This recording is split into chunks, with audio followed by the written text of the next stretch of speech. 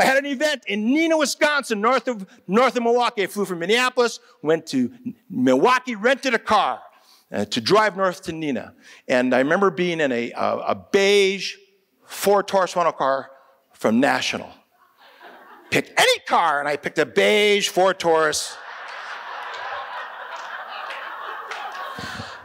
And I'm suddenly surrounded by thousands upon thousands on thousands of hardcore Harley tattooed riders. I have never been on a Harley. I've never dreamed of owning a Harley. I've never thought of myself as a Harley kind of a guy.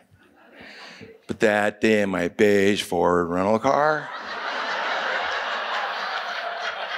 I wanted a Harley. You'd see all these people standing by their bikes and, you know, and somebody would walk by and go, oh man, nice bike. And there's this instant connection. And one of the old adages that's so strong is that people want to do business with people they like, people they trust, people they have a strong relationship with. Well, how do we create that relationship other than truly connecting with them? And how do we connect with others in a meaningful way? I really believe that connections are everything. 50 of the top cardiac surgeons from across the country, based upon their own selection process,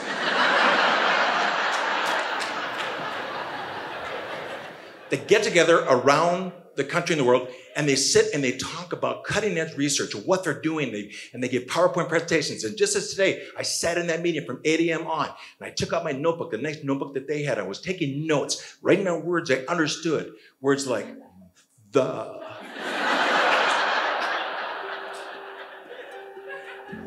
But what impressed me beyond their brilliance as some of the brightest men and women in this field was their compassion.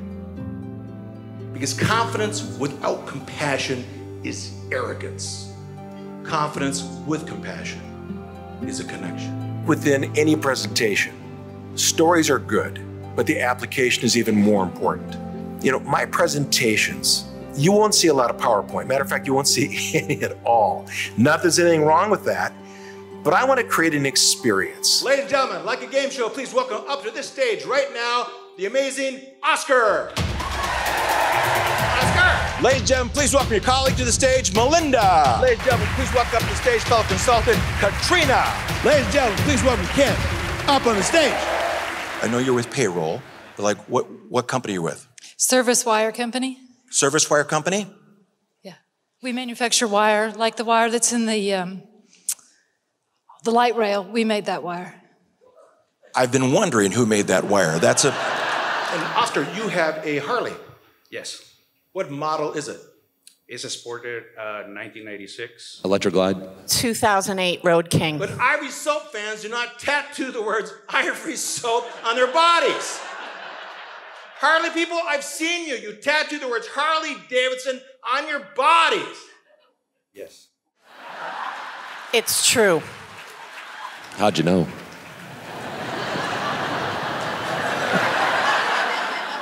I wasn't looking for full disclosure, but thank you for it. One of the challenges companies have, differentiation. How do we provide a service that's better than anybody else? How do we provide a product that's better than anybody else? If you want to look at a real challenge, try selling a commodity that's exactly the same as your competitor at a higher price. $2.8 billion in sales. That's a lot of boxes. Here's the cool part. Their boxes cost more than their competitors' boxes. Okay, perhaps I was a bit more enamored with that fact than you are here at NSA in Washington, D.C. Let's review. It's a box! It doesn't sing, it doesn't dance, it doesn't have differentiation. It doesn't help you lose weight, have better sex. Has no Facebook friends. Nobody tweets about it except for a handful of you in the room right now. It's a box. Can you see their national sales manager at a Marriott ballroom in front of their team? Okay, people, here's this year's model.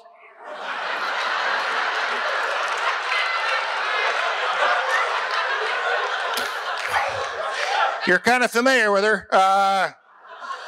We've had some price increases. Geez, pulp has gone up a lot. So go out there and sell a whole bunch and win a trip to Cancun. I'm not the smartest guy in the room. I'm comfortable in my own skin. But I know how to ask one question. How do you do that? Well, I asked their national sales manager that question. And he said, Mark, if there was a silver bullet, all of our competitors would be doing it. We have 3 core values. I want my stories to be unpredictable. I want my stories to have a hook, meaning people remember it a week, a year later. I want my stories to have a cast of characters.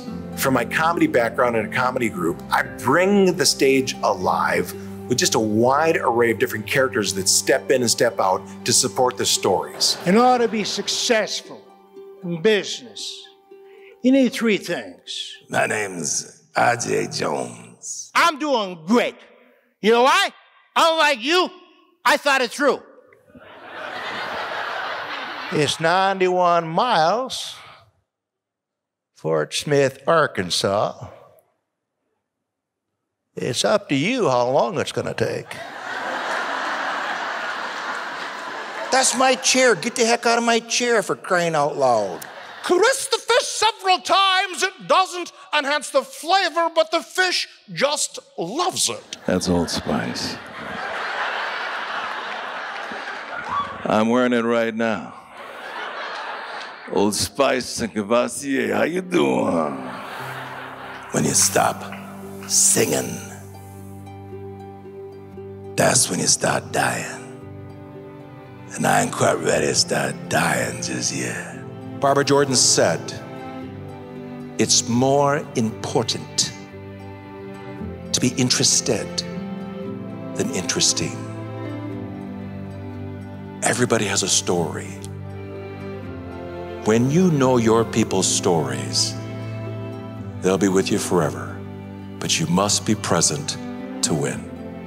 I think to acknowledge others and connect with others fully in an authentic manner, that's what Nice Bike is all about. My dad was a World War II vet, part of the greatest generation. A blue collar, black lunch bucket, drove a Ford, proud of it. And I wouldn't say real emotional. I mean, not a real warm, fuzzy kind of a guy. But we took a trip once out to Washington, D.C., as I'm an adult and Dad's in his later years, and we visited the Vietnam Memorial. My dad and I are walking the wall, there's 2 Vietnam vets standing right there, and my father, totally out of character, said, Mark, hang on a second. Excuse me, fellas. Were you over there? Vietnam. Yeah, we were.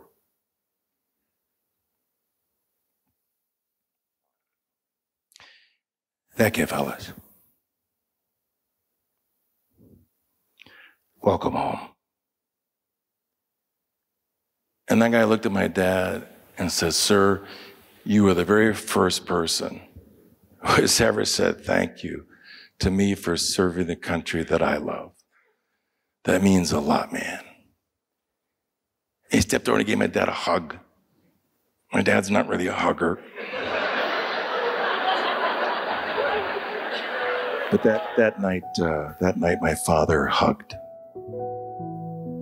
And I saw tears in my father's eyes and tears in the Vietnam vet's eyes. And as a son, that was the first time and the last time I ever saw that in my father's eyes. And it really hit me how powerful the words thank you can be. I didn't know it at the time, but my dad taught me the ultimate nice bike. Instead of walking by these guys, he acknowledged them. He was present. He honored them by creating a remarkable experience. He connected with them by making it personal. We need to celebrate you. So to wrap up this afternoon, this will just take a moment. I do have an activity. I'm going to divide you in half. This is one side over here. That's the other side over there. Ladies and gentlemen, please welcome guest conductor, Mark Scharenbroich.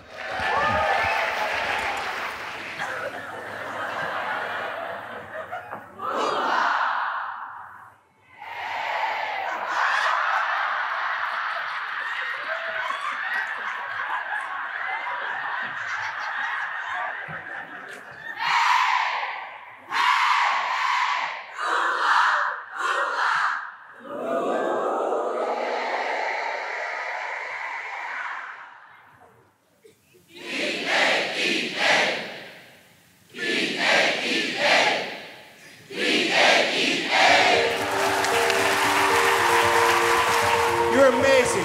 Thank you. God bless you for what you do. Nice bike. Oh my God, this man is so funny. I could not stop cackling. He kept me in stitches. I did weep a little bit in there. The way that he'll make you laugh. Motivating, amazing. I did not feel like I was just being talked to. I felt like I was a part of it. Even 10 years from now, I remember the stories. Totally fun. Nice bike. Yeah, definitely nice bike. You just walk away feeling completely mesmerized. I'm going to remember some of the things he said probably the rest of my life. I just thought it was fabulous, fabulous. Nice bike. Nice bike. Nice